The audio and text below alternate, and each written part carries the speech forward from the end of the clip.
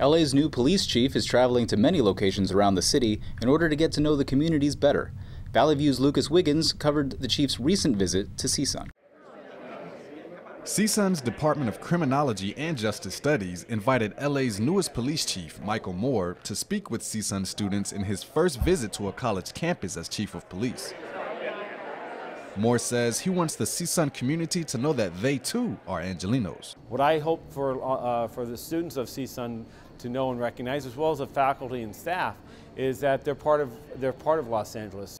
This city and our society has changed. During his hour-long dialogue with students, Moore spoke on several topics, including plans to improve public safety, increasing community engagement, and addressing homelessness.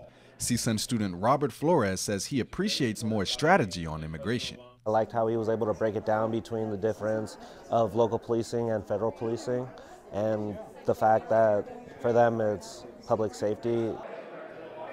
Some students wish there was an opportunity to ask more questions.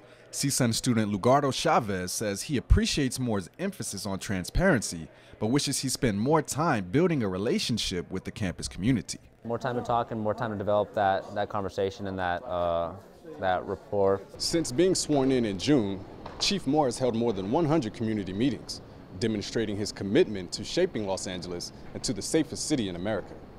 Reporting in Northridge, I'm Lucas Wiggins for Valley View News.